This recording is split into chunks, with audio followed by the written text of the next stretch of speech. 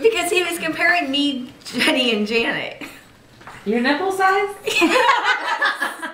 You better not be videoing. No. Stop! What do you want to know? Which one of you had the bigger? He said Jenny's was smallest, then Janet, then me. The areola, not the nipple. Oh. Stop! So did you guys all actually measure it to make did. sure? And was he You right? better be on YouTube with this, you know. Oh yeah. But me and Jenny did our own. Janet had to have me verify. And he was right. What? The size is right here. It's supposed to be right here. No, it's not that same size. He's saying, like, Jenny's was thinner than Janet than me. But how did he know that? It's just a theory he has. Okay.